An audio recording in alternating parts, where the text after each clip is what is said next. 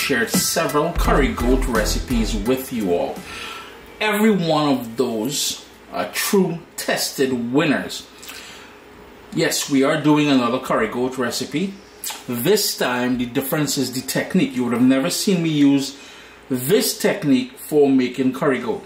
I have 5 pounds of goat which I washed with cool water and the juice of 1 lime. Traditionally in the Caribbean, Granny and them will tell you don't use lime or lemon to wash goat. It toughens it. Most people will use flour. If that is your thing, go ahead. But let's put common sense to work for a second. Goat is considered a red meat.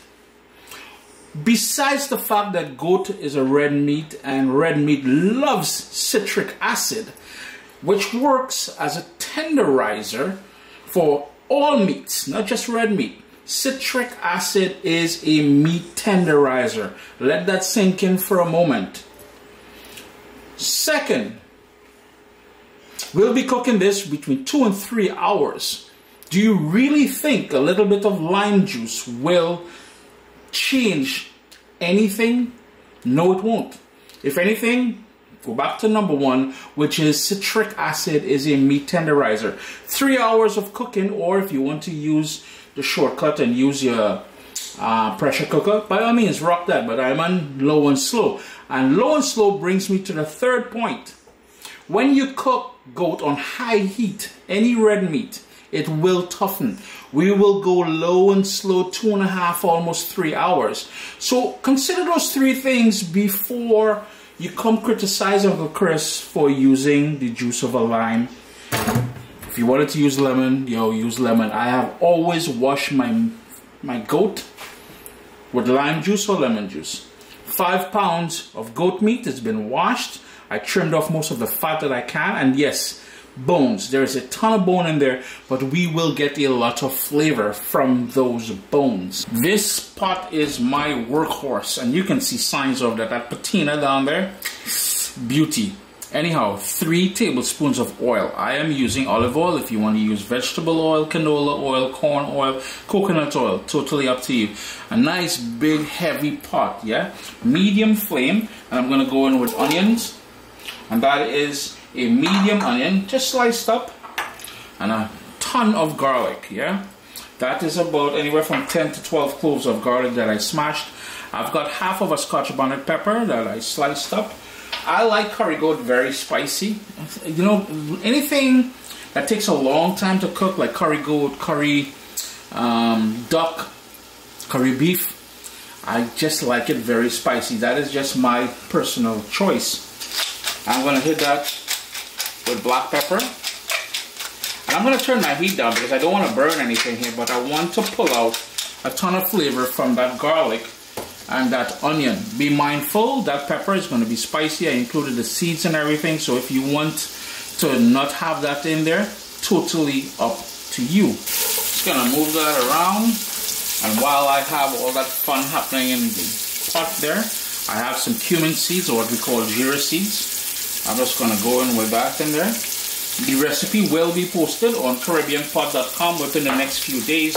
So if you're looking for the ingredient list, you will have to head over there. I know someone complained recently and went on like a jack because I didn't have the ingredient list below the video. Listen, work for it a little bit. Head over to CaribbeanPot.com. You're not the only one wanted, so I'm making it generally available for people who don't follow me on YouTube, who don't follow me on Facebook, who don't follow me on Instagram, to find it on CaribbeanPot.com. You could say thanks and move on, you know. No need to carry on like a nincompoop. Kitchen is already smelling incredible with the combination of that garlic, the onion, the cumin. We're going to add a punch of flavor. This is my Caribbean green seasoning. I'm going in with 2.5 tablespoons. I will give this container a rinse. And if you're new to Caribbean cooking, Caribbean green seasoning, simply a blend or a puree of all the herbs we like using in our dishes in the Caribbean. Along with all those herbs, we also have garlic, seasoning peppers, aka pimento peppers, all kind of lovely flavor ingredients in there, yeah? With that, one more quick stir. Man, I'm telling you, I already mentioned it about the kitchen smelling incredible. It's an understatement at this point. In goes your favorite curry powder, and you need about 3 tablespoons of that curry powder. If you're doing this gluten-free, please keep in mind that some curry powders tend to have, and I have seen it, fillers. So, you know, read the label and make sure, you know, it's up to par to your gluten-free diet, yeah? My heat is still on medium-low. I'm just going to toast all the spices which makes up that curry powder. It's been about 3 minutes since I added the curry powder into the pot. I'm going to turn my heat up to medium-high now. We're going to go in with 2 cups of water. We're going to stir that. And if you recall, I said I was going to rinse out the container. I had my Caribbean green seasoning in. That is a further 1/2 cup of water. So 2.5 cups of water. Give that a stir. Tomato, acidic as well, yeah? That's gonna bring balance. As it starts coming up to a boil, I want to go in with some allspice berries, totally optional, and I don't want much. Maybe about, we've got 5 of them. Visit your local Caribbean grocery store or West Indian grocery store. We've got anchar masala, and that's gonna have a very strong roasted cumin flavor to it. We also need some bay leaf in there, a couple bay leaves. If you wanted to add a stick of ginger, I would highly recommend doing so. I'm not big on the ginger thing in curry, but if that is your, if it is a flavor you enjoy, I would recommend putting it in there. For those of you questioning the tomato in there, may I remind you that where curry dishes come from, tomato in curry is like adding salt and black pepper. It is normal. Why I like adding tomato in here, beyond the sort of balance from the acidity of it that I spoke about earlier, it also allows me to develop a lovely, thick, rich gravy. Not this watery thing that is just seeped through your rice like a strainer. No, we're not trying to use the rice as a strainer. We're trying to use the rice to capture that lovely thick gravy at the end. Now, we didn't season or marinate that goat. Remember that, right? But just think about all those flavors we have in here. And now what we're going to do is concentrate all of those flavors by cooking off all of the liquid there. You see where I'm coming from? Aha! It will take about 10 minutes for that liquid to burn down, yeah? What we're looking for is separation when we move your spoon or your spatula. I'm using the spatula here in my case here. You want to see that separation. You want to start seeing the oil that we started off with. My heat all the way up again to high, because I want this to be searing hot as we add the pieces of washed goat meat in there. And the pieces, they're about 1 inch to 2 inches in, yeah, about 2 inches or so cut up. Now remember, you cannot cut this at home, eh? Get your butcher to cut it for you. You will mess up all your good knives if you try to do this at home with your cleaver. All I'm saying is, be warned. Now I'm going to start adding my goat meat to the pot, like so. Boom, bam. No marination overnight or nothing like that, and I guarantee you, you will love the end result. I just gotta wash my hands. It's now time, and this is why we crank up the heat. It is now time to coat the pieces of goat with that lovely curry base that we created there.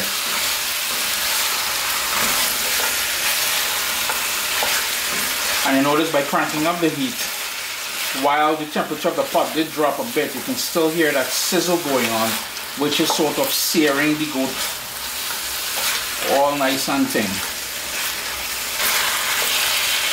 Now that the pieces of goat are nice and coated, this is where now I'm going to go in with my salt, and I'm using sea salt. Later on we can adjust the salt on there. I'm going to turn my heat down to medium, and I'm going to put the lid, boom, on there. It's been on that medium heat for 12 minutes, and you notice how much liquid it sprouted up naturally there. That is a normal thing, don't fret about that. I'll just quickly show you the amount of liquid, yeah? What we want to do, as we did at the very start there when we created the curry base, we need to sort of burn off all that liquid, intensify the curry flavor, and infuse it within the goat before we start braising it. So that is a key component. That is very old school. So what I'm going to do, turn up my heat. We're going to burn off all of that liquid.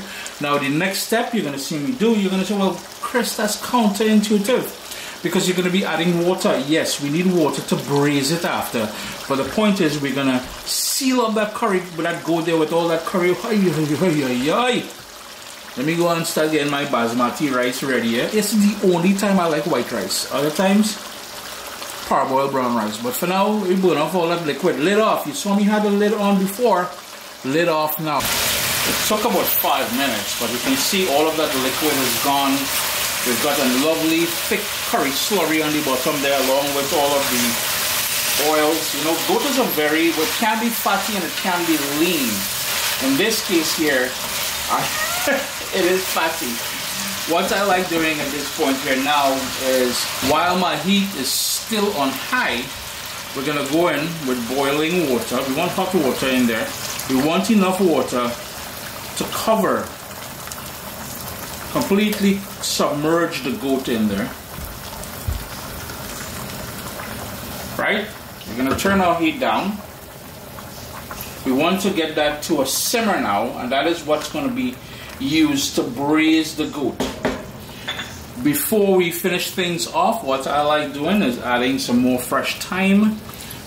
Yes, there is thyme in the Caribbean green seasoning, but I like to repeat the sort of flavors sometimes when I cook. And I did mention that I like curry goat very spicy, so in goes a fatali pepper that has the sort of, not as spicy, not as hot as a Scotch bonnet pepper, but I'm telling you, boy, it's gonna give it a wicked little heat element that I so crave when I eat curry goat. And the reason for floating that pepper in there, you can use any pepper or you can just leave it out altogether. A habanero will work, another Scotch bonnet will work in there.